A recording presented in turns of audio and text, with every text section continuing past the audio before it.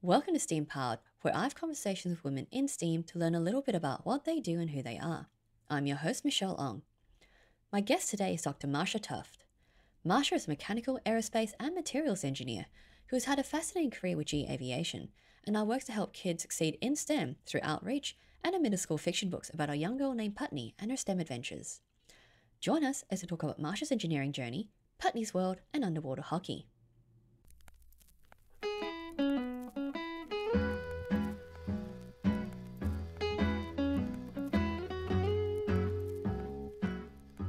Welcome to STEAM Powered, Marsha. Thank you so much for joining me today. I'm looking forward to talking with you about your amazing engineering journey. Thanks so much, Michelle. I'm so excited to be here on your podcast. Thank you. So we'll get started on where you began your STEAM journey. And, I'm impressed because, engineering's never been a thing that I've been particularly good with maths and all that. But mechanical engineering, that's very cool. So what drew you to this area? Well, I loved math and science and physics. And my parents were very much proactive in making sure my sister and I had solid math backgrounds. My dad was a non-degreed industrial engineer. He was a World War II veteran. He could have gone to school and gotten an aerospace engineering degree on the government, but he lacked confidence in his own math skills. So we actually sold a house that my parents had built and moved to a different school district because my sister was getting substitute math teacher after substitute when she was in high school. So we switched school districts. Yeah. That's how proactive my mom was about our education. So absolutely. So she really emphasized the importance of math, and for the most part, I really enjoyed it, and I had great teachers, so I was pretty much interested in everything, but I loved art too. And it was kind of between, I looked at architecture and then realized, oh, I'd have to be a glorified draftsman for 5 years. And that didn't sound so exciting. Because I thought, I was, growing up in the 60s and graduated high school in 77. So it's like I was expecting to someday be married and have kids. And so how long are you going to be working? Little did I know, I'd be working, 35 years. And, so it's just, life changed a lot from when I grew up to where we are today. Yes. And fortunately, I liked a lot of things. In junior high, we had this thing called a GATB test, which kind of said, okay, here are the things that are, challenging for you that would be a really good fit. Here are the things that are too easy for you. And, and here are the things that you're totally unskilled and unsuitable for. So manual dexterity, concert pianist, and surgeon were out. But, science and engineering was up there, and then like art was kind of in the middle. And I thought, well, what would I do as an artist? And would I be like a commercial artist and drawing what somebody else wanted? And I remembered all the art midterms that I'd get kind of bored working on my painting and stuff. But I loved it, but my parents were very practical about, okay, what are you going to be able to earn a living at? And they really did kind of guide me toward mechanical engineering because it is a more technical degree than industrial. And so they kind of felt like, that was a really good kind of background. And then I did a week at Purdue University between junior and senior year. They had a week of summer engineer camp kind of thing. And you got a little bit of flavor for mechanical and chemical and electrical. It's like, okay, I hadn't had physics yet. I'd had chemistry, but it's like, okay, chemical engineering, I don't think I want to learn how to crack, carbons and, make, fuel and stuff like that. But, but I learned a little bit more about mechanical. And it's like, well, yeah, okay, that, I still didn't know a lot about it, but it kind of sounded okay. And I did learn, one of the things I got out of that summer camp was, okay, computers are everywhere. Maybe I need to sign up for a computer class. So fortunately, Mom had me take typing so I could type my own term papers. So my keyboarding skills were really good. And I found, well, we were using paper decks of cards back then, back in the 70s. Yes. And my programs, so I learned great flow charting. And my programs usually ran the first time around because I was good at typing. I didn't make typing mistakes. So that was, I had a heads up there. And I enjoyed coding and computer programming. And then I loved physics. So I had physics senior year. And so everything was still kind of building to, well, I kind of think, mechanical engineering, and mom really liked Purdue University, and engineering was really big there. So, and I loved the campus when I spent a week there. So everything seemed to be moving that way. And then, you start, and, when you start, I mean, I didn't know a whole lot about mechanical engineering. And it's still, even in 4 years, you only scratch the surface of what you can do as a mechanical engineer, because it's so much the basics. And engineering, whichever branch you're in, is all about problem solving. But you have to learn specific disciplines. So you've got to learn in mechanical, you learn thermodynamics, you learn fluid mechanics, you learn something about machine design, mechanical design, strength of materials, a little bit about materials, control theory. So, you kind of get a broad education that you can apply in a lot of different areas, but you really... it's foundations. And it's like, and still there's so many more things that you can get into that you just scratch the surface as an undergraduate. The one thing I did find out, okay, so university is really different from high school, because in high school, the teachers actually know how to teach. When you get to university, the professors only have to be technical content experts. And they're not necessarily holding your hand about getting the homeworks and making sure you understand things. So it's like, you do the homeworks, but you might be in a lecture hall with 150 to 300 other students, and you might have some TA sessions with a TA that doesn't necessarily speak English as a first language. So, and it's just a whole lot easier to not maintain the same level of studying as you did in high school, because it's a lot more structured and it's more built to help you succeed. And at university, they're also, looking to weed out the students that don't really belong and flunk out some people. So sophomore year, I had a very rude awakening when I got my first D ever in physics, electricity, and magnetism.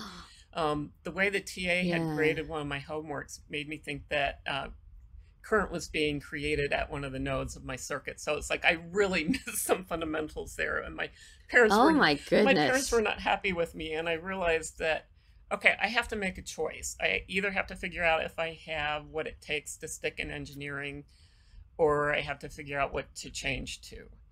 And I didn't want to be a quitter, but I didn't know if I had what it took to stay in engineering. And, I'd gotten awards on my high school physics project, but that was just one semester. That was part of a year in high school.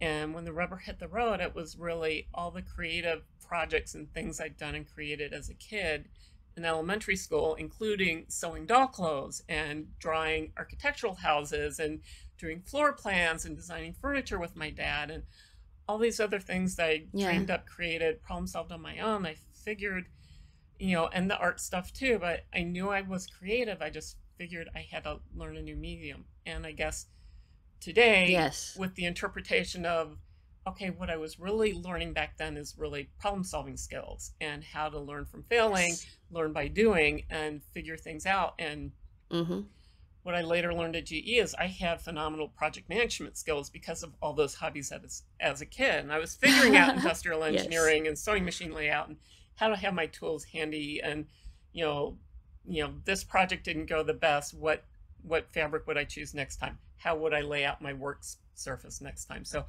all those things kind of gave me grit and resilience that helped me stay the course. Now, I still had to figure out that, okay, I can't go on doing the same thing I'm doing. And then I look back to say, okay, when was I really good at learning and tough stuff? And I thought, well, biology, I would just study it until I knew that I knew the material. And I realized that I had to stop studying to pass a test and pass what some professor thought I should be answering on a test. I needed to hold myself accountable. And the very next semester, it's a big shift in methodology as well. Just the way that you would approach those two tasks are entirely different. Because, if you're solving a problem for someone else, you are going to be able to take shortcuts. You're going to be able to cut corners because you just need to meet that objective. Whereas if you're learning to make sure that you understand, you are going to fill in all the gaps that are missing yourself. And it's easy. I mean, you can fool somebody else sometime, especially if it's multiple guess and you get a little bit lucky, or you only have to eliminate, you only have to eliminate 3 answers to figure out the 4th one is correct. I mean, freshman year chemistry exam. Okay, so calculators were relatively new. They weren't as reliable as they are now, and we still had slide rules. And I had a chemistry test where my battery died on my calculator, and I had to just figure out, do the math in my head and figure out what the answers were. So, it's like it forced a different level of how do I approach things, and how to get, but with multiple guesses, like, okay, I know it's not this one, I know it's not that one, anyhow. So I got through it, and after that I took 2 calculators and a slide rule to all the future tests. But but what I ended up doing, so back to the physics, the next semester I had to take EE 201, linear circuit analysis. And it was a 7:30 a.m. lecture with, like, I don't know, 200 people or something in the lecture hall, and the tests were going to be multiple guess. And I thought, oh crap, this is going to set me up for failure. This, it's not going to work for me. But they had an independent study section. So the first thing I did is I switched into independent study so that I took the test when I was ready. And it was actually kind of cool. They had, it sounds crazy, but they had audio tape recordings of the lectures that you could listen to. Nice. And you could, and there was like an independent study lab. So if you had questions on homework problems or whatever, there were graduate students there that you could ask help from. And you kind of worked through the course at your own pace. And when you were ready, you took the test and they proctored the test. Now, the challenge was still finishing within a semester. And I definitely finished maybe the last half of the course and maybe the last quarter of the semester, but I finished and I aced it, and I really understood the material. And that set me up for the next 3 control theory classes in the mechanical engineering program, because I had such a solid foundation. And the cool thing about engineering and math, so math is kind of the universal language for sciences. And like you've probably heard the term analog computer. Today it's all about digital computers, but back when I was in college, they still had analog computers. And what that really means is you can do the integration, you can do integrals, integration and differentiation using basically electrical circuits, because mass in a mechanical system is the equivalent of a capacitor in an electrical system. Resistors and dampers are analogs, and then inductors and springs are analogs. So you just have to figure out which value of capacitor, resistor, inductor corresponds to your mechanical system, and you can solve, complex differential equations quickly. So anyhow, so when you get all that and you realize, okay, all I have to learn is how to solve this system of differential equations, and it works whether I'm in a mechanical system, a fluid system, or electrical system. It's just so powerful. And so you've got all these other extensions that you can apply, and just, it's really cool. I thought it was really cool. Well, it is when you learn something that just clicks everything into place and suddenly opens up all of this world of other knowledge that you can branch into. That is very powerful. So anyway, so mechanical engineering, after that, my grades really started taking off. So I had straight A's the next semester. I wasn't a straight A student the rest of the way, but I was a very solid A, sometimes B student. And it just gave me so much more Mm-hmm. confidence to realize, okay, I can take responsibility for my learning. I am smart enough.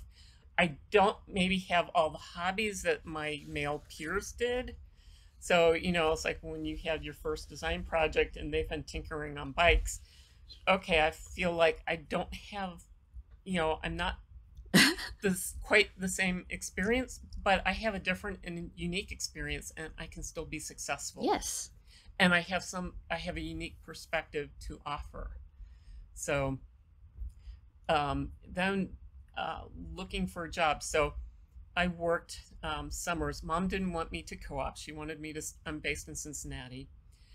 So she preferred to have me home in the summers. I ended up working summers at, the first summer I did temporary clerical, Kelly Victor temporary services, and ended up at P&G on my second assignment. When they found out I was an engineering student, they kept me the rest of the summer. And then the next summer I was through a engineering contractor on a project that I kind of worked with one of the project engineers the summer before, and then they were implementing it at the Ivordale soap plant.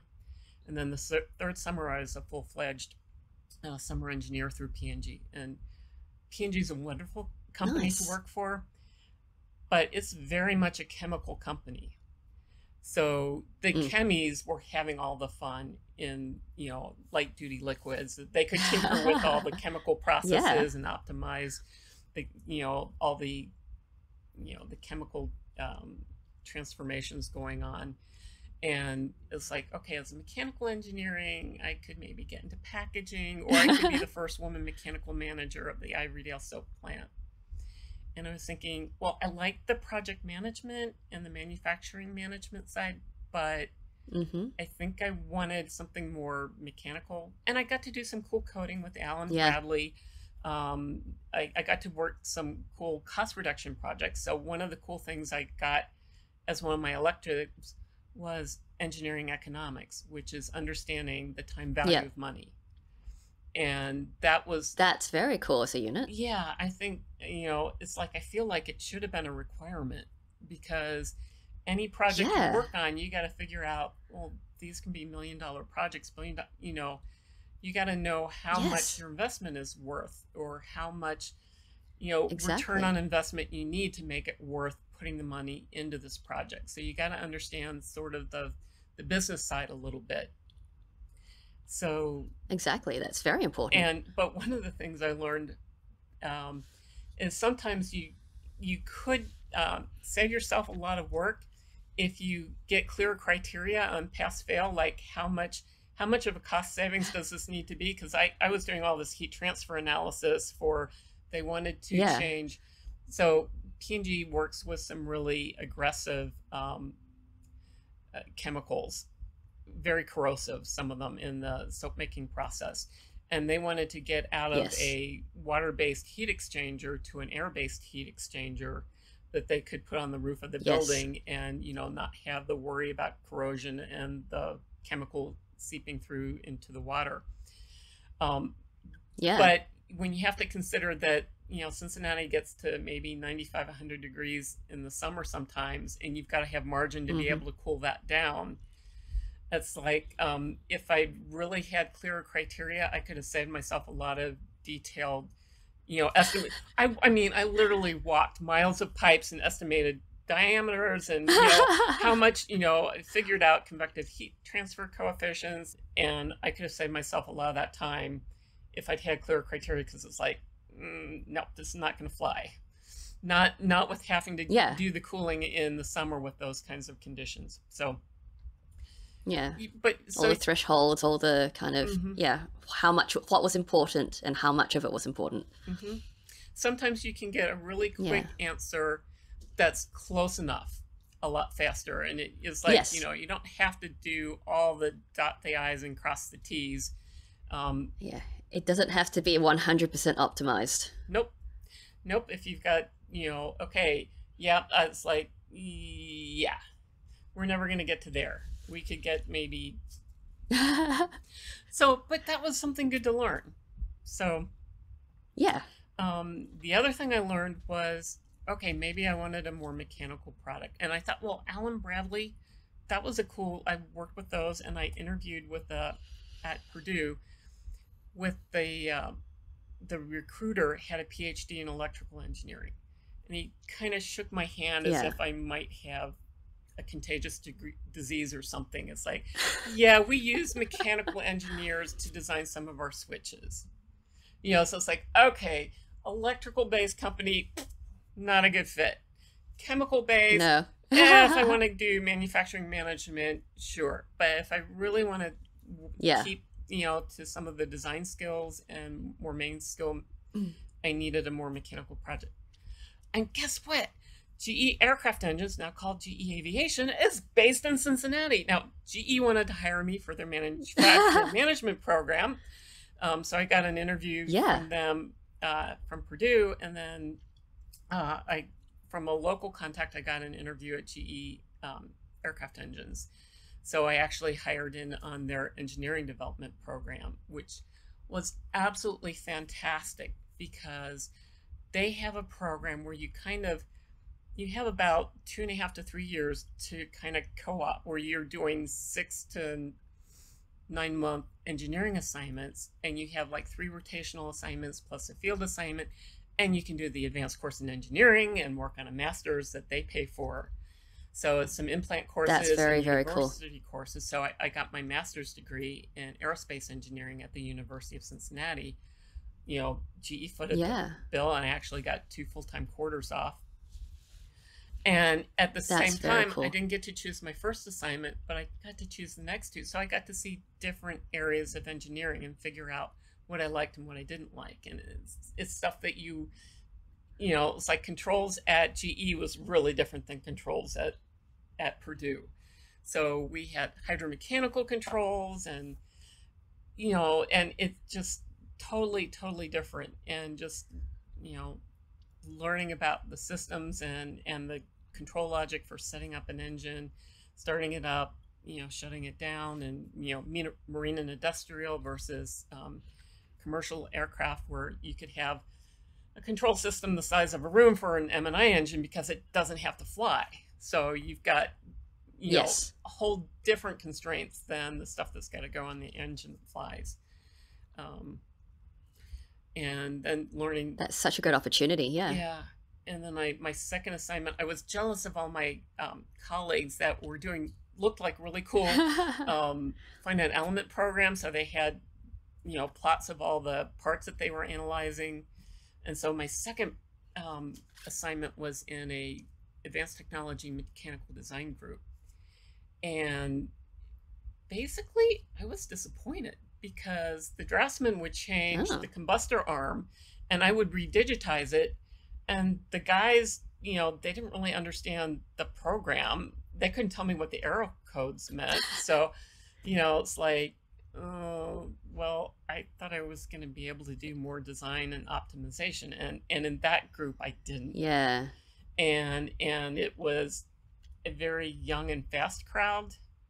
And I didn't feel real comfortable in that group. So it's like I was learning my old group, M&I controls and accessory. The youngest guy was like in his 35. The guy that was mentoring me was maybe 45. And there were a lot of guys in their late 50s and 60s. But it was a family and they were very inclusive. The third group I worked with was, again, a very young bunch of engineers, much younger, but very family oriented, very inclusive, and just phenomenally,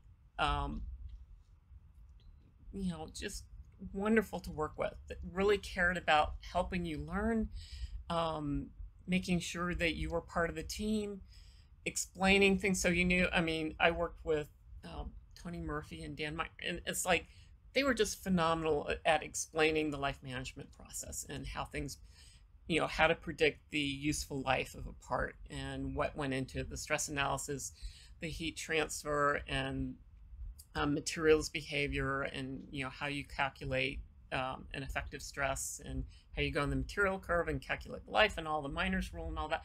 So it's like you weren't just turning a crank and cranking out a number. You were understanding they were actually how to telling pull you this things, program to yeah. go and why things broke and what you had to understand and predict. And I actually ended up going That's off great. program in one of the life management groups and got to do some really cool redesign analysis where we had a part that the fillet didn't have a high enough. Well, my manager thought he would give me the easiest part in the whole engine and the HP turbine, which was the HPT front shaft. So it connected the compressor, the CDP seal of the compressor, to the stage 1 disc in the turbine. And it basically looked like a stovepipe with flanges, except it was the life-limiting part of the engine, and it was the 4-flange fillet that had the lowest life. So it's, so my manager explained to me how, you could remove material and get the damaged material out and extend the life of the part through a rework. And I got to work with one of the chief engineers who explained how to contour that fillet so you have multiple adjacent fillet radiuses to get, a nice contour. And I got to do some cool finite element analysis and optimize it. And then it had to go into a bigger model so I could get all the right boundary conditions in and check it out. But so I got several awards. That's very cool. I got several awards from those redesign efforts, and that, whatever, nice. 25 years later, so this was a CFM56 engine I was working on. And years later, when I eventually was working that in, as the team leader for CFM56 life management, and then later as in the fleet modeling side of things, it's like, my fillet designs are still there. They're predominantly through all the rest of the engines that have come through, so it's like, okay, that's standard practice now. And they're still working and those engines that's really good. gratifying. Yeah. It is. It's like, hey, that work I did back then, all these new parts, it's still valuable. Like that's great. So the other thing I got to do at GE, so as one of the, okay, when I hired in, they were hiring, well, Purdue was graduating about 10% women. GE was hiring about 10% women. So once I graduated from the advanced course in engineering, got my master's in aerospace engineering, they invited me to be one of the adjunct supervisors for the advanced course. So that just meant I, would sit in on the classes and then I would review the homework problems. So the students, you have a couple graders, and then the adjuncts, review the grading and so I was working with the students, and we had eventually we had a student focus team and an advisory council we brought in. And when I was I guess in my early 30s, the manager of technical education job came up, and I applied for it because I thought, the homeworks haven't changed in years. They could be updated. We've got some things identified with the student focus team that, the students would like to see better teaching. The homework problems, maybe the content could be updated a bit. And I thought, okay, I could make a difference. And I got the job. They were a little bit concerned that I had too much on my plate that I wanted to work on. And there's another guy that's like, well, they'd have to light the fire under him, and they thought they might have to rein back a little bit. But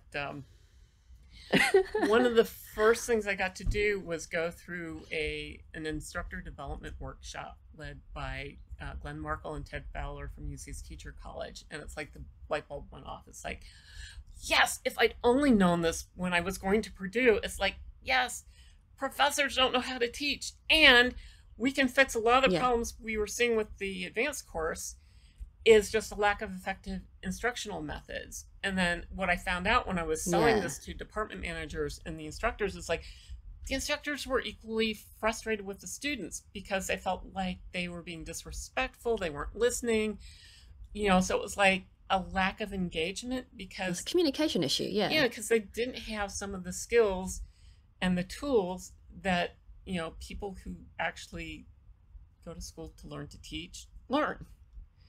So, lecture dump doesn't do a whole lot for getting good engagement. And it's all very one way. You can cram a lot of material in, but you the students can't do the information processing to really own it. And what I learned from that is you're actually a lot more effective if you just are more selective in what you teach and then get the information processing. So yes. So anyhow, so I had 3 very fun, challenging years working on instructor development, curriculum development efforts, worked with corporate got to the point where, okay, I have to make a decision to go back to engineering, or, to stay in tech. You stay out of engineering too long and it's hard to get back in. So the choice, what happened was I rediscovered my joy of learning, and I went back and worked on a PhD. So I went back to my old department and negotiated that I was going to work on my PhD. There were some really interesting materials problems. And I had the mechanical aerospace side. So I had the structures, the stress analysis piece, but I didn't have all the materials engineering background. And if you know anything about aircraft engines, it's a lot about fuel efficiency and specific fuel consumptions. So you want more thrust, and you want more efficient specific fuel consumption. That means higher cycle temperatures, which means more advanced materials, which means you're pushing the envelope so that there's an old joke. The first thing you learn about a new material is the best thing you'll ever learn about the new material. And then you get to see all the downside. So, they're adding all these they add all these alloy elements to get this higher temperature capability. And then when you do the testing, it's like, now it behaves a little bit differently. Now there's some new failure modes that we didn't have to account for before. And we had this material, Rene 88DT, and we have the surface treatment process. Okay, so I mentioned that I worked in life management for several years, for about 22, I guess, of my 35. And we have the surface treatment called shot peening, which is you basically shoot tiny little metal balls at a part, and it induces a residual compressive stress on the surface. So if you think of a residual stress, it's like you have, so if you're going to pull something in tension, if I had a crack here, so I've got a little crack here, and it's in tension, I can rip this piece of paper. However, I can have this little crack here if I have a compressive stress. So let's say my fingers are holding things together. I can't tear this apart because I've got some compression that's keeping that crack closed. So that whole part about shot peening is it gives us additional margin for our part. So if you've got a machining mismatch or something, it gives us a little bit of benefit to reduce a crack initiation event. And Rene 88DT wasn't behaving like plain vanilla Inconel 718. So, it's like we were actually overpeening. It seemed like, there were some conditions when it would have great life and other conditions where, we peen this in Inconel and it's fine. And now it's failing faster in Rene 88DT. So anyway, so that ended up being what I selected for my dissertation topic. And I actually came up with a fracture mechanics threshold behavior model where I could kind of predict, and I got to do single particle impact tests. So I was basically charting my PhD through the University of Dayton and picking and I did materials engineering, but I had courses through, the mechanical department. UD was cool because it had this research institute. So they've got, Wright Patterson has PhDs out there, and some classes were taught out there. They had impact dynamics lab. So, and I actually even got to do high temperature, transient temperature measurements. So I figured out how to shoot individual particles of basically flea dirt sized metal at a target, measure the velocity, and get the transient thermal response. And figure it's like, okay, vibration is heat, and you hit this particle at at a threshold velocity and you get some local melting. It looks like melting on the surface. That's because you've heated the surface up locally, and I could prove that. So I learned a lot, and I was able to figure out, okay, once you get beyond a certain strain rate, which is kind of velocity divided by radius, it's not like Hertzian quasi-static behavior anymore. You're in a higher strain rate regime, and the material's behaving differently. So R88 actually was kind of acting like it was pre-cracked, and if the residual stress layer wasn't deep enough, it acted like a crack. So I figured out that, yeah, there was a certain velocity threshold if we kept that below, and so then that translated into shot size and intensity, and so we could figure out gentle, robust peening conditions, and here's the more aggressive peening conditions that we need to avoid for these materials. So it was a lot of fun. It's like at the end of the year, I'd get to see whatever money other people hadn't spent yet, and then I'd get to write checks to UD and do some additional testing. So it was, if you ever do a PhD, it can be the most fun you'll ever have. That's cool. And yeah, the fact that you were able to focus, like a lot of people when they go into PhDs, well, before they, I've been told that you have to choose from a pre-existing topic or something that somebody else has started working on. But, these days you do get the flexibility of being able to pick your projects. So the fact that you were able to work on something that was so completely applicable to your work and to what you do for a living, that's amazing. Well, I was really, really lucky because I was working at GE, and I was able to figure out a work-related dissertation. And actually, my manager at the time had actually gone through the advanced courses, done his master's in aerospace, and did his PhD, but at UC in materials engineering.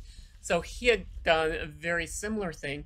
The biggest challenge I had to navigate was the proprietary information. So I had to get my dissertation advisors to sign a proprietary information agreement.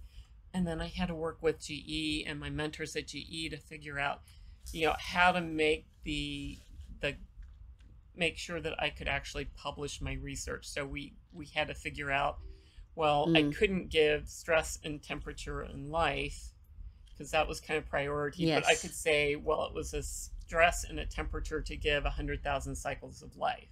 So I had to be careful about how I presented the data. So it all had to go through legal review, and I had several department managers that had to review the content, make sure it was okay for release, and and my professors were able to see the raw data because they signed the non-disclosure agreement, and and eventually I was able to publish enough that they could say, yeah, you've earned your dissertation. But it was work related, which was very helpful, so that I was doing the coursework on my own time, and we were supposed to have like a third semester we could do, and I tried to use that instead of classwork. I asked for that hours to work toward my dissertation. So my management was really, really wonderful, so it worked out beautifully. Yeah, and such an interesting set of problems to have to overcome because of the proprietary nature of the work. That's, logistically very interesting. Yeah. So, I mean, obviously, with 35 years at GE Aviation, I mean, in this day and age, the cultural shift in the way we work and the way we approach work is so different. You can't really imagine anyone staying that long at a company. So you've already touched on all the amazing things about working for GE, but what kept you there all that time instead of, pursuing any other work opportunities or other kinds of avenues of research? Well, as you may have noticed, I tend to like to dig into problems. And I would say I'm not a big risk taker. So it's like, okay, I've had a program assignment where I know that wasn't a good fit for me, and this was a good fit. One of the things I loved about GE, I got into a group where the management was really proactive in wanting to develop their people. And GE had a great system, still has a great system, where you can bid on jobs. So if a job opening comes up, you're kind of in control of your destiny. So you can choose, do I want to go over in this direction? Do I want to try systems engineering? Do I want to try preliminary design? You can apply for those jobs, so you're not just stuck someplace. I made some strategic choices about, I saw some of my friends in design that were, and this was in, I'd say, the early 80s, where if design had a problem, it was mandatory overtime. And it, it would be like Tuesday nights and Thursday nights, you'd work 4 hours of overtime. And in life management, they split us from design because the life extensions weren't getting done when it was held by design, because there was always a hotter fire to put out. So they had to develop a different group to handle the long-term life extension process to meet the needs of the customers. Yeah. And I appreciated not being on the firing line, that I could have a little bit more control over my life and my quality of life. And there were just some really cool people. So I felt like I ended up in a great place. I enjoyed the work. I felt like I was earning good money. I had some great benefits. I loved the people I worked with. So, I know GE's is not everybody has the same experience. I would say one thing I learned from my parents was I was very proactive at figuring out what I liked. And also I didn't expect people to change themselves to suit me. And I had I had one program engineer work for me in particular. Well, I had two. I had the dream program engineer of all time, that you could explain something to her and she'd come back 10 minutes later, she didn't understand something, ask clarifying questions, and she just did a phenomenal job. And then I had the other person that never asked a question and got really upset with me if I critiqued her results and pointed out what was wrong. It's like, well, so-and-so, substitute young male engineer, gets along fine with me. You seem to have a problem with me. I don't, it's you're the problem. It's not me. And it's like, yeah, so-and-so young male engineer is not responsible for checking your work. So it was, it's not a personal thing. It's a professional thing. Yeah. It's different. Like, I think in that case, I mean, it was really a rough program assignment for me to mentor, because I felt like I can't give her a positive performance appraisal and based on what I'm seeing, and I need to give her some honest feedback and give her an opportunity to get her act turned around. It was not easy, but she made significant improvement through the assignment, and I was able to rate a much more positive appraisal at the time. And then the program manager for the engineering development program contacted me afterwards and said, this isn't a glowing enough report. And I said, she's made significant improvement, but the manager was expecting that she needed to do a 180. They were going to be close to firing her, but they had a change in manager, and none of the male managers before her were willing to give her the feedback she needed in order to change and improve. So it's like, engineers are not always good at giving honest feedback. Engineers get promoted to management for doing what they did well, which was solve technical problems, not necessarily give constructive, hard feedback. It's easy to say, oh yeah, you're doing great at this, and ignore the stuff that's not so great. So it's a different set of skill sets that you need as well. Management, you don't need to be technical to be a manager, but you do need to know how to manage. It's the same thing with the teaching, right? Yeah, but unfortunately, when you have a very technical project, technical product, you it's like the management stuff they figured they can teach you, but you're not going to cut it if you don't understand the technical stuff. So, and they promote, it's the Peter principle. I never understood the Peter principle until I came to GE. It's like they promote you for what you did well, which is the technical skills, but you get up into the management side, and okay, not everybody is good at delegating, and so you have some managers that they love the technical stuff so much they got to micromanage. And so they treat everybody like a co-op. Yes. So, you know, and one of the things I think I recognized was I like the technical stuff. So I actively Yeah. chose not to go into the management path. So I felt like I'm basically a lot more of an introvert. I like working with teams and working with people, but I need my alone time out of meetings to dig into a meaty problem. So death to me would be sitting in 8 hours of meetings or 12 hours of meetings a day. So yes. But I felt like I was able to choose my path at GE, and there was, at times when I needed a change, it's like I could take the initiative on that. So GE was really good to me, and I loved the people I worked with, and I just didn't see anything grass is greener out there to make me want to change. But GE is cyclical. The aircraft engine business is cyclical, and we do have layoffs roughly every 10 years or so. And that was the second motivation for doing a PhD, because I figured, well, the 1990 layoffs, when I was in technical education programs, they basically laid off almost everybody under 35. And it was in 3 very painful rounds. That's how rough it was. And the people who got let go first had the easiest time, and then it got to be some people saw the writing on the wall and left, and then it really hurt them later. So they never did that again. But at that time I was thinking, well, they were also cutting out middle layer management. So, they were trying to delayer and make the teams, so managers, instead of having 4 people, would have 10 people, so they were taking out middle layer of management. So I thought, I do not want to be a middle layer manager, because you're too far away from the technical stuff to go back to that day by day. And how transferable are those skills to another industry?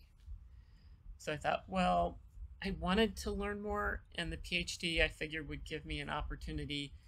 If I wanted to teach at a university or something, it was a good credential to have. So so that was my parachute. Give you an exit strategy if you needed it.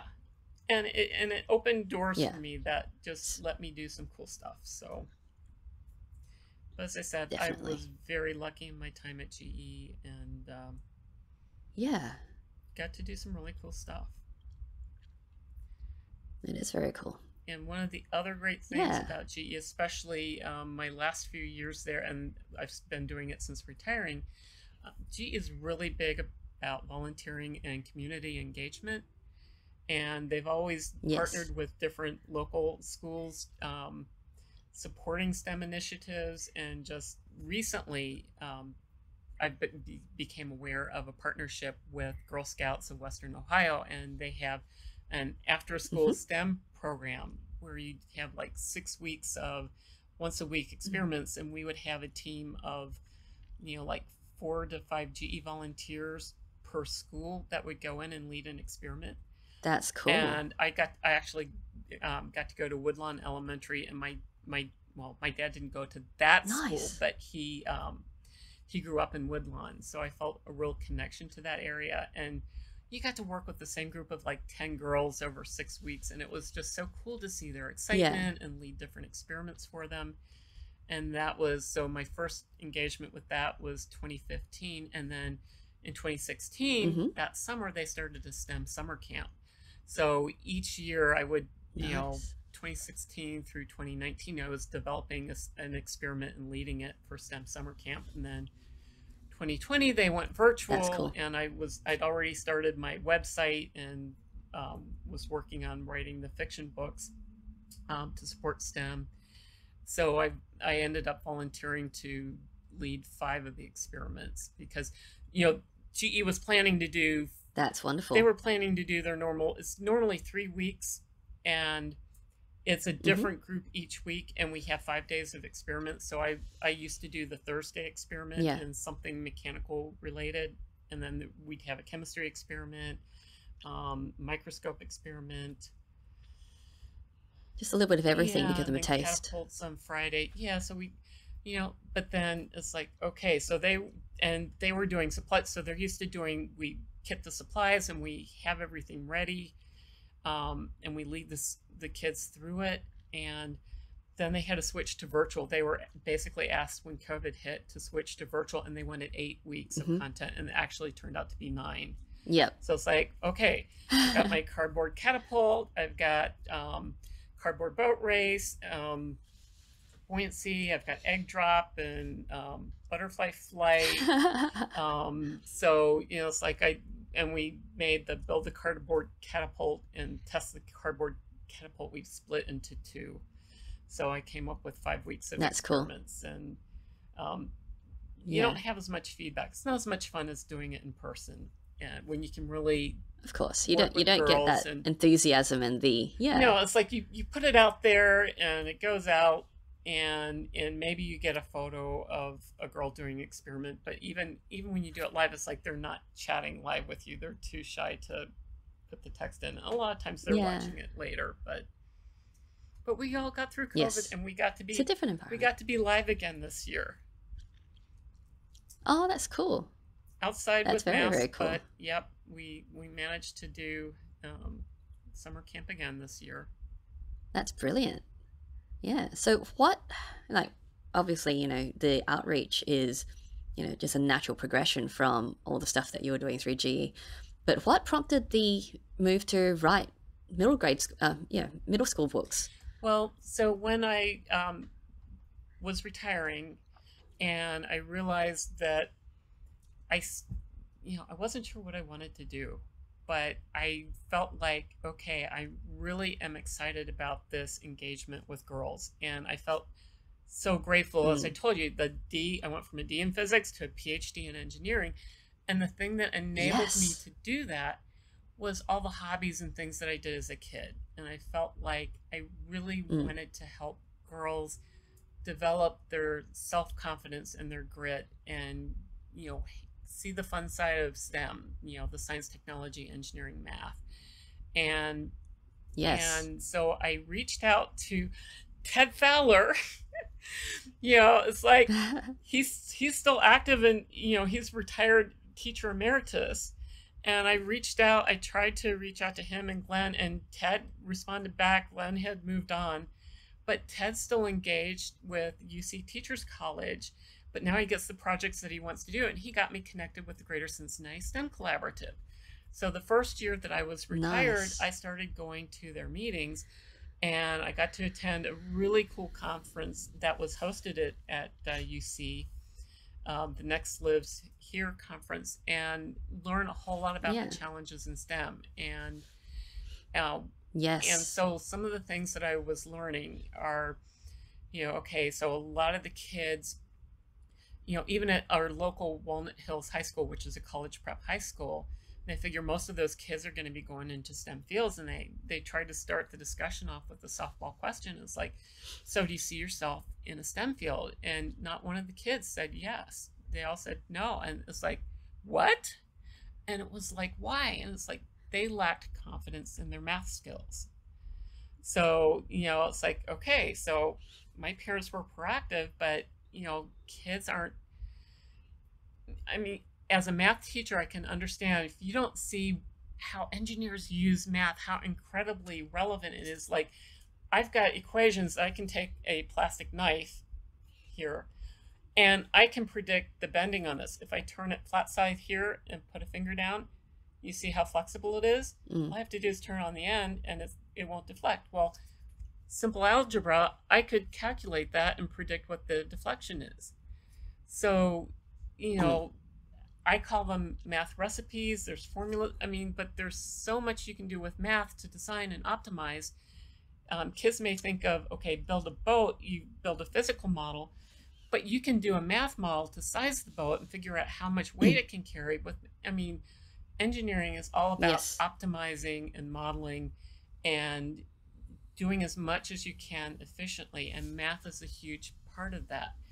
And one of the things I learned from the technical education background is how important motivation is to learning. So that if kids are motivated, they're more likely to be successful. and success builds motivation. And there's two dimensions of motivation: perceived relevance. So is there a use for this funky math that I'm doing? How in the world I'm going to use it? And a lot of parents are like, oh, you're never going to use algebra. You don't need that. Okay, so it's changing attitudes. And then believing that you can be successful. So setting them up for success. So some of these things that I learned, it's like, okay, if I could just show them the relevance, I can help them see the point of learning algebra and sticking it out and getting good at it, and how cool it is, all the things you can do with it.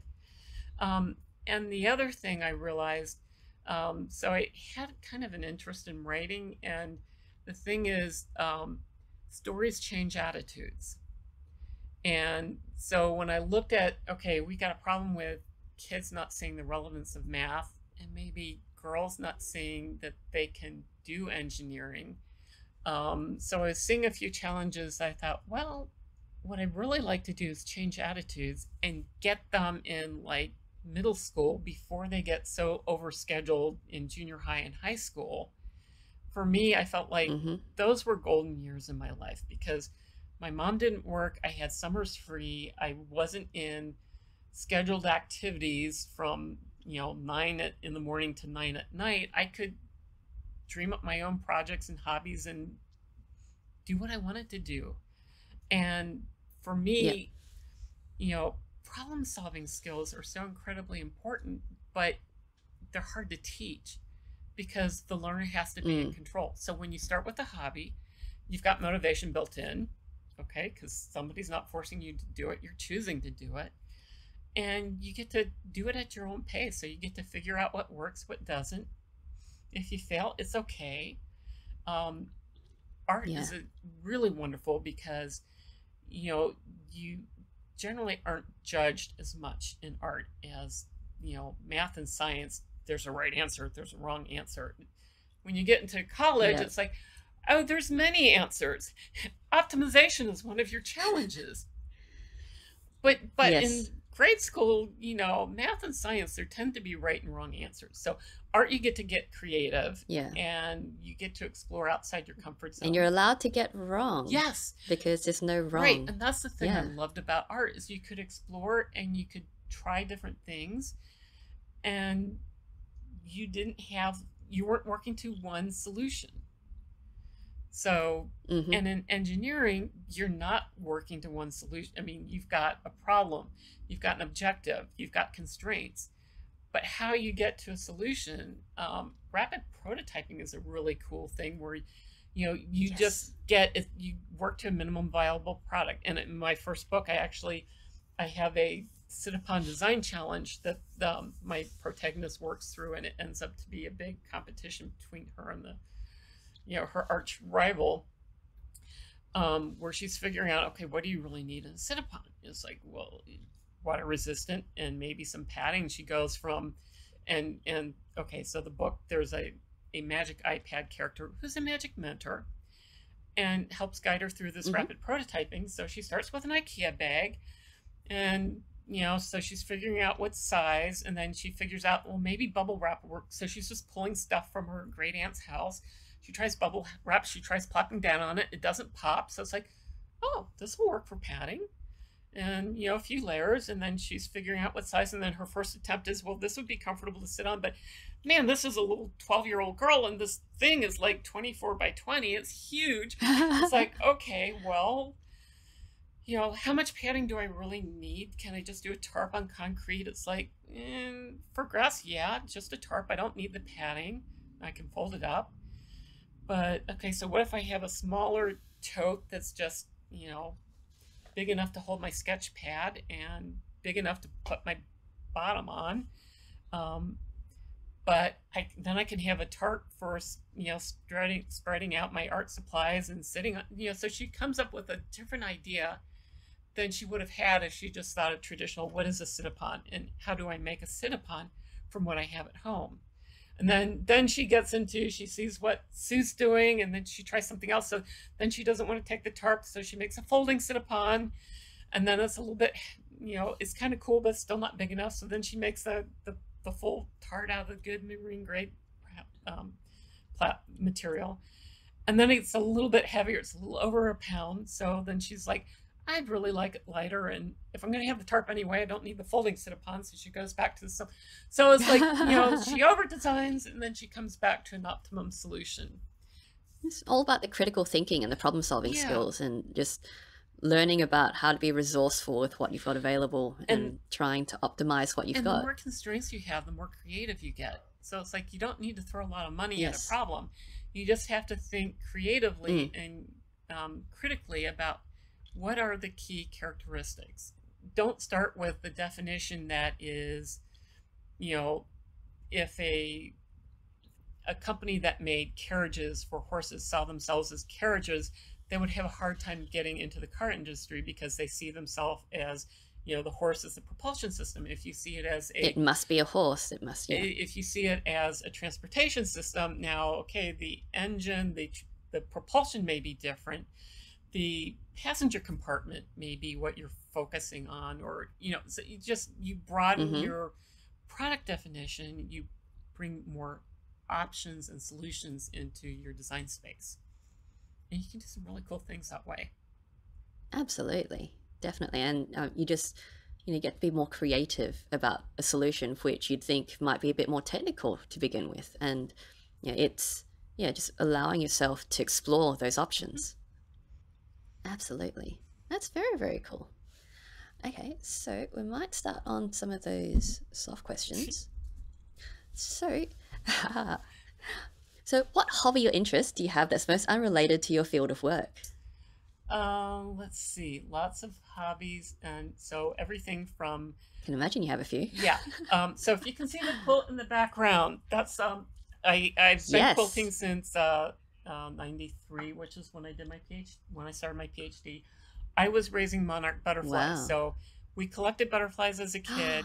As an adult, I am a butterfly gardener, so I plant the larval plant foods and nectar sources to attract a variety of butterflies. Monarchs, zebra swallowtails, spicebush swallowtails. I'm not so good at attracting tiger swallowtails. I've gotten a few giant swallowtails. And I was raising about 8 monarchs, and I got to watch them. Oh, wow. I got to watch and photograph 2 of them pupate, so go from caterpillar to chrysalis. And that's when it really hit me. It's like, oh, it's a naked chrysalis. They just split the skin behind them. They hang in this J position, and they kick the skin off.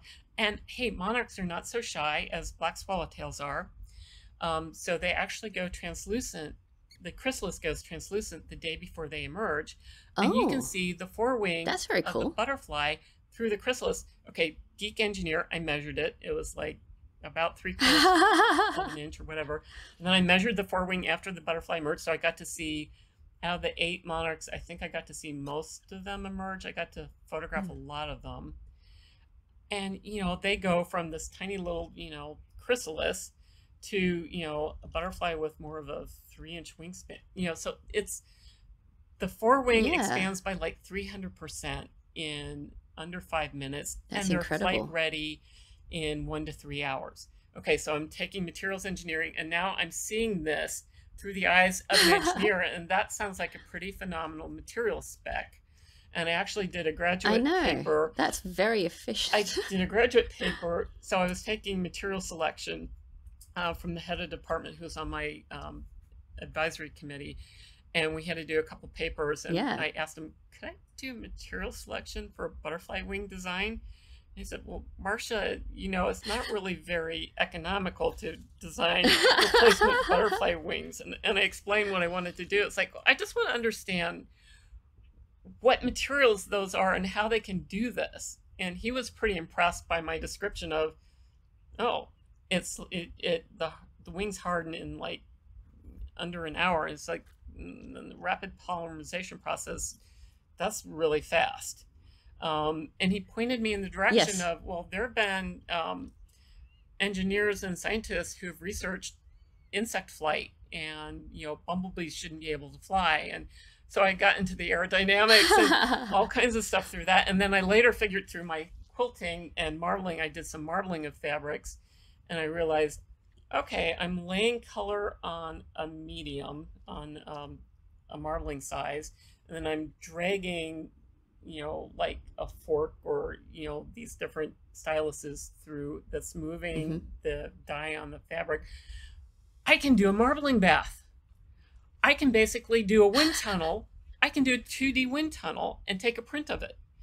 So, and actually, in my third book, The Butterfly Detective, I have Putney figure out how to fix her butterfly stroke by watching butterflies and getting, figuring out a little bit of that, but also figuring out that aerodynamics is related to fluid dynamics. So it's like a hummingbird Mm-hmm. flying. When he's doing this, he's hovering, so his arms are moving in Yeah. figure 8. His motion for hovering is the exact same motion that I make when I'm swimming and sculling, treading water. Yeah. So it's like, okay, now I understand flight because I can relate it to swimming, and that's something I do. So, and therefore I That's came cool. up with the marbling bath idea, and I've done that experiment a few times I did it at my nephew's elementary school, and that was one of my That's pretty virtual cool. experiments last year. So it's like, okay, so I can take a print of a flow path around a butterfly's clap and fling. And then I can see the spirals that mean high pressure. I can see how those spirals in the flow path, which actually means turbulence. And on an airfoil, it's a bad thing because Mm-hmm. it's loss of lift. Loss of lift means Yeah. that you don't have anything keeping the airplane up in the air, and therefore it feels like you're falling because you are falling. So turbulence, when you feel Yeah. like you're That falling, is very, very cool. yeah. So the butterfly and the quilting, and I do some watercolor painting and acrylic painting, but probably and I've played underwater hockey and snorkeling Nice. and underwater photography. So I got into underwater photography so that I could take pictures of underwater hockey and explain it to people who had no clue about what underwater hockey was all about. But since you're from Australia, you know probably all about underwater hockey. Or at least it's popular over there. I don't. It is? It I is. didn't know. Tell me about underwater Okay. hockey. So there's about a 3-pound lead puck that sits at the bottom of the pool, and you have about a 1-foot long wood stick. It's got like a beveled edge, and you have a protective glove on your hand because bottoms of swimming pools can be rough. Mm-hmm. You wear water polo caps to protect your ears. So, and the sticks are black or white. So you tell the team by your water polo cap color and your stick color. 6 people, both ends of the pool, preferably minimum of 6 feet deep. 10 feet's really good. You start the 2 ends of the pool, you swim out, dive down the puck, and then you try to push it into the opponent team's goal, which is about 10 feet long. So it's a metal trough. That's cool. And so it's very much a team sport because you really can't defend a puck and push it. Well, you might be able to swim. You learn how to swim a couple laps underwater, but you can't defend against that and play. So the air is at the surface. That's cool. You blow out your snorkel when you come up for air, and you can watch the play development, but then you have to go down and support you. So you learn teamwork, and you may have 3 forwards, 3 backs, and you can sub out on the fly, but you have to go back to your side of the pool to sub out. So it's a really fun. That's very cool. It's a really fun sport. Very good physical exercise and kind of. So for me, it was. I like exercise that's a little bit more social. So. Yoga, I like going to yoga classes, and with COVID, it's been virtual, and our studio's been great with that. But underwater hockey was one of my favorite sports for a long time, till I got a little bit too old to play with the high school kids I was playing with. It was like, okay, it was, there were a few of us GE engineers and a local high school that was big into underwater hockey, but. It's quite a cool family. That's very cool. And my books have underwater hockey in it.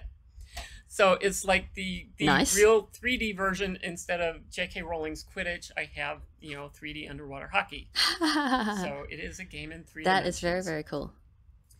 But nice. And I kind of like to say my hobbies are solving problems with fabric. So I still sew, but I make different things. At GE, so sometimes budgets would get cut at the end of the year. And when I was working preliminary design, we had our Christmas party in February, and we were trying to come up with a fun team building event. And we were looking at different options, and there was a trampoline park. And it's like I started looking at team building. I remembered this fun ropes course that a bunch of us had done decades ago. And the current team building thing I was seeing was, build a boat kind of thing. And I thought, okay, we just moved. We had all these cardboard packing boxes. I figured cardboard, duct tape, plastic tablecloths, and a swimming pool. And I checked with the GE Fitness Center, and somebody had already inquired about, using the pool for something like that. So I got approval from the fitness center to use the pool at no cost. I got approval from management for like 4 hours of time on a Friday afternoon for the party. And, so all I had to do is get box cutters, duct tape, and tablecloths. So it was a really cheap, and, engineers designing a cardboard boat and then racing it. I mean, I know, we had a blast. I was going to say that the competition, my goodness. So I figured about, and I did a test scale to see if it would work. And I did the math to do the buoyancy of the water displacement. So I gave them a table so they could kind of figure out how much water they needed to displace. And then there were a couple of the young engineers in our group were talking about battle boats. And I started thinking, okay, battle boats. Okay, if they're splashing a lot of water, what kind of design can I do so that, we don't sink? And I came up with the surf boat concept. And we drew for Team Survivor style. So I made these bandanas. So we had 3 different colors of bandanas and had a little logo on it. And I persuaded my team to try this surf boat idea. And we were unsinkable. We won every race. Rob didn't see how we were going to paddle. So I volunteered to go first. So we had water jugs that you could cut the bottom off. So I was doing the butterfly stroke with these water jugs. And I mean, it was just, everybody had a blast. And eventually the other boat sank. And we got awesome. 3 people on our surf boat. And eventually they were able to torpedo us from underneath. But Mike and Dan were able to actually stand up and surf on it in the pool. They standed up. That's amazing. And then I got so obsessed with it that I made a version to take my dogs on one for the ocean. And then that was over design. I had to make a beach cart to carry it. And then I came up with a low weight option using 1-inch thick insulation foam board. I made like 4 layers. So I made, like 2 foot wide by 4 foot long, and then did a marine grade fabric shell zipper enclosure. And super low tech waterproofing, just a couple garbage bags, duct tape. And then I could put D-rings around the side and a zipper opening. So then I could thread cord through it so I could pull my dogs in the ocean. So I've got lots of cool pictures. And actually, you can check on my website, and there's a picture of Harry surfing on that. And that's hilarious. That's awesome. That's in books 2 and 3 too. So nice. Right. And you're incorporating all of the stuff that you're working on into the books, which is amazing. That's also fantastic. Mm-hmm. And my 4th book I'm working on right now is going to have a sea turtle theme. So I've been working with Sea Turtle Patrol at Hilton Head and turtle trackers and researching. So trying to come up with a solution for the baby sea turtles that get either misorientation or disorientation due to residential light, and trying to come up with a practical screen that can be put around a sea turtle nest to block 70% Oh, that's so of the light. cool. So I just sent a prototype off to Amber Kuhn on earlier this week. She'll get it Friday, and she's got to get approval from the Department of Natural Resources. So one of the things that inspired this theme is there is a sea turtle, Stumpy, who lost a leg to a shark, and Amber was able to help her dig her nest last year. So it's like, she was trying to dig a nest. She only had 1 rear leg, and it takes 2 legs but turtles have like 2 sets of arms, because those rear legs really have a lot of manual dexterity, and they shape the whole nest. So Amber managed to help her successfully lay her eggs.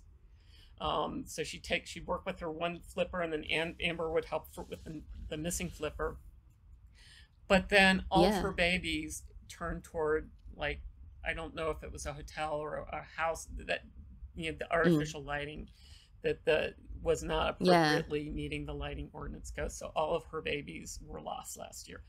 So my idea Oh was to no. have, okay, they're doing a fundraising for a hurricane pet project, but um, I wanted to have the story of, Stumpy's kids, they're about ready to hatch and there's lights there. So what can we do to make sure that Stumpy's kids this year make it to the ocean? So they're going to do Yeah, some problem solving and come up with a couple screen solutions, and also a way to map the local area of the beach to reach out to the residents to try to get the lights turned off. So it's just, that's very, very cool. and they do some of that already. It's just they reach out on Saturday nights, and when you've got renters, there's a new group every Yeah. Saturday, and you don't necessarily catch With the turnover, everybody, you have to, and not everybody's always real Mm-hmm. savvy and considerate about Diligent, the yeah. signals. So anyway, so I'm hoping to solve a real problem or provide maybe an additional solution that may or may not work, but hopefully might help some nests, may be enough to tilt the balance. That's a very cool activity, and getting the kids involved so they actually understand about conservation as well, which is very cool. And it's a real application of a real problem with a few potential solutions. Absolutely. Yeah, very cool. Good luck with Thanks. that. Okay, awesome. Okay, so next question. Which childhood book holds the strongest memories for you? Well, so Choices. I would say one of the things I remember the most is I was a compulsive reader, and I grew up reading Nancy Drew mysteries. So I would get so engrossed in them that you could talk to me and I would not hear you. So I'm thinking like third grade, maybe second grade. So I just remember being huge Nancy Drew mystery fan and feeling like, man, she's so cool. I could never do all the things she does. But as other people have said, she was a positive female role model, that here's somebody taking the initiative that's making a difference. Mm-hmm. That's right. And I love Jules Verne was another author I loved. That was a little bit older, and I love the 20,000 Leagues Under the Sea. Although it's like there were whole sections at the beginning. It's like I didn't understand half of those terms. I just had to read them. It's like, okay, I'm making my way through. Yep. I don't know what half of these things are, but then I would get to the plot. So yes, I'd say probably Nancy Drew was such one of my earliest favorite, most strong memories. Yeah, and definitely, as you said, role model, problem solver, and just being taking the initiative. I guess confident and brave enough to taking the initiative and just looking to see that there's something there that needs to be done and doing it. I may not be as personally brave as Nancy, but I feel like, okay, I think I've followed in her footsteps a little bit. I think you have, and especially because in the way that you've, as you said, you were brave enough to say, look, I'd like to try something else. I'd like to do something new. And, being brave enough to ask as well. And that's often just the first step. And, just being able to take those opportunities as they come. So, and what advice would you give someone who'd like to do what you do, and what advice should they ignore? So I'd say one of the most important things you have to learn is how to accept feedback, and sometimes to ask for feedback, because how do you know what you don't know, and how do you know how you're perceived? So one of the things that I loved about P&G is they had the best performance appraisals of P&G, GE. They were just very methodical about it. They did 3 relative strengths and 3 relative weaknesses. And, at GE, they were not so rigorous at acknowledging what your development needs were and being honest and having a good discussion about it. And the really sharp managers who went far, they would go out and ask for that information. Yes. Because you're going to improve more by working on your relative weaknesses than making your greatest strengths stronger. And I got a very important piece of feedback when I was working as a summer engineer. One of the presentations I gave to the plant manager I got feedback that was perceived as being defensive. That wasn't how I was feeling. I Mm. was feeling excited. I was jumping in. I was anticipating the question. I was answering, and so they felt like they were being cut Yeah. off. Okay, so I really needed that feedback, and I needed to learn to breathe and to slow down and to repeat the question and to answer and pause. So some of those things, it's like you have to be willing to learn and to not expect to do everything perfectly and to be receptive to Yep. feedback. And that is not necessarily something that's in a lot of people's comfort zones. It's not necessarily something you learn in high school or at college. No. And just learning, the corporate game of presentation and sometimes getting really tough feedback and how to respond Yeah. to that and how to learn from it and how to move forward.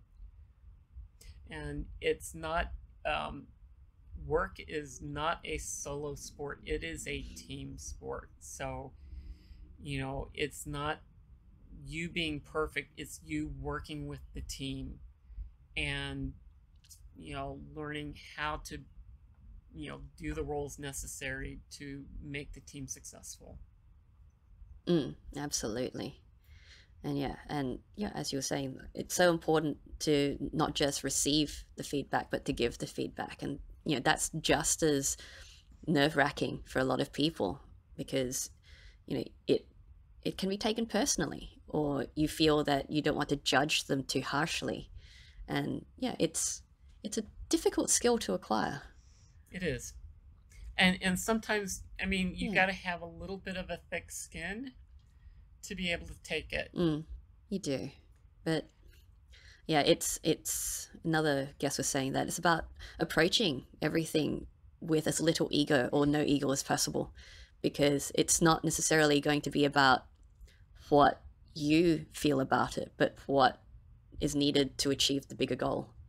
And the other piece of advice I say, what to ignore, is like, at the end of the day, you can look and see what other people advise you to do. And it's like, okay, here's, I was at one point told, if you want to go up as fast as possible, jump in the middle of the biggest, hottest problem, so turbine mechanical design. But if that's not the right fit for you, if that's not what success is for you, don't accept somebody else's definition of success, because you may just make yourself miserable trying to make somebody else, Happy. to feel like you're making your parents feel that you're successful. So you've got to look at, it's not just about the title and the money. It's also about what you like about the job and what's important to you and how you feel about the amount of time you spend, the people that you work with. For me, that was hugely important. And so recognizing that it's not nobody else is going to manage your career for you. You have to take the responsibility for that. And you have to be honest with yourself about what's important to you, not what you think should be important to you or what people will respect you for. You've got to respect yourself first, and other people can't make you happy. You're the only person that can make yourself happy. Exactly. And once you figure out that that's the important lessons, like it's taking that next step and going, well, okay, now how do I make that happen? And having the confidence to say, I need to know about this, or I'd like to speak more about that, and learning and getting you to where you need to be. It's very cool. Excellent advice.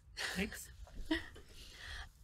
So, well, thank you so much for speaking with me today, Marsha. It has been absolutely wonderful and amazing learning about all the stuff that you've done in your career as an engineer. All of that is very, very cool stuff to learn and to be able to come up with. The fact that knowing that something that you did is still in use is always such a wonderful feeling, because you've contributed, and there's a little, not really legacy, but it's continuing to help people, and it's continuing to contribute to what other people are doing, and that's just really wonderful. It is so cool, especially like when you're doing it at the time. I remember thinking, well, is this going to work? Is it going to last? Are they kind of coming up with a different design? And when you look at all those decades later, it's like, sometimes managers, they kind of solve a problem and they move on. And all they've done is they've done an interim fix, and then somebody else has to fix it again. So to really feel that, okay, I fixed the problem and that solution still works, and I got it right, it is a wonderful feeling. And I think sometimes people move too quickly and they don't get to see that, the lessons learned really were learned correctly and they really found the right solution. Yeah, and that's what happens when you take the time and just, focus on, what will really matter to you. And that's, it's great. Okay, so thank you again so much. It's been absolutely amazing to speak with you. And if people would like to know more about what you're doing, where can they go? They can go to my website, putneydesigns.com, Putney Designs, which is actually named after my golden retriever, Putney, who was named after a suburb of London, because my husband's soccer team, football team, was Tottenham Hotspurs. And I wanted to name the dog Chelsea, and he wasn't having any of that because that's a rival football team. So anyway, of course. But Putney was an engineer. She was a little Houdini. She was really good at solving problems. So I named I named my little company Putney Designs, and the main character of my book is a 12-year-old girl named Putney after Putney. But so putneydesigns.com. Wonderful. There's a whole STEM menu where I've got a lot of my STEM experiments there.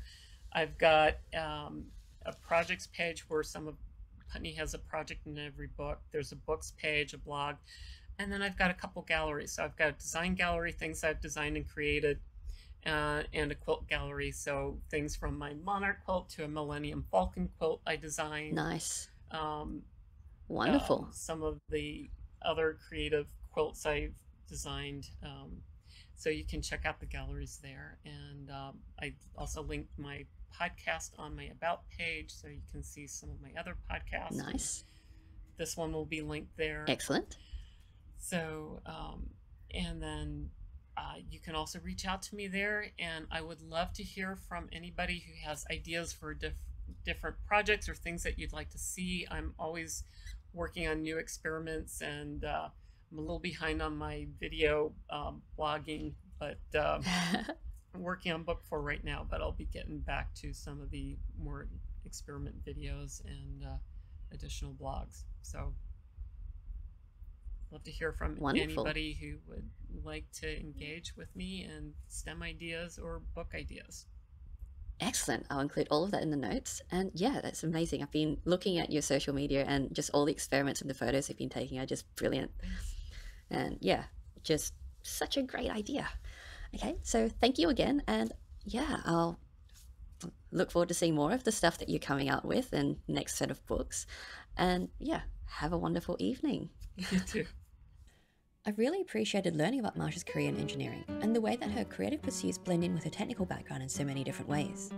It's also been wonderful to learn about Marsha's passion for getting kids excited and confident about STEM through her books and activities.